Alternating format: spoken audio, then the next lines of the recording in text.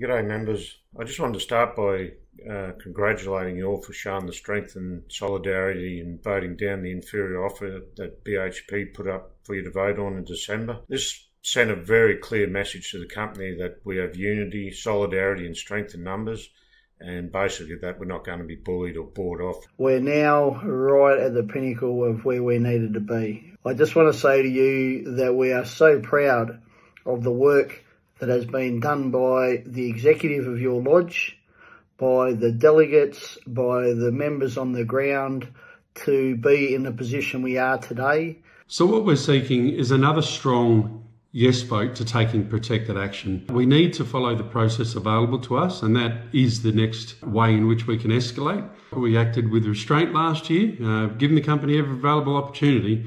And now it's time to escalate even further. As you know, the vote happens on the 2nd to the 9th of February. We need everybody to vote yes to all the actions. Now is our opportunity to give a show of force. Tell them that, enough really is enough. It's the time to display our strength and their union power. With a strong yes vote, that will put us in a position of power, and if required, we will take protected action. We've given them every opportunity. Now's time to step up. And how do we do that?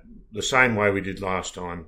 But this time, instead of a 97%, let's try for 99 or even 100. It's vitally important that we all vote yes now. Let's get this agreement done. Let's get it over the line. Let's get an agreement out there that we can all support. Stay strong, stay together, and we will win this dispute. Thank you for putting your trust in us.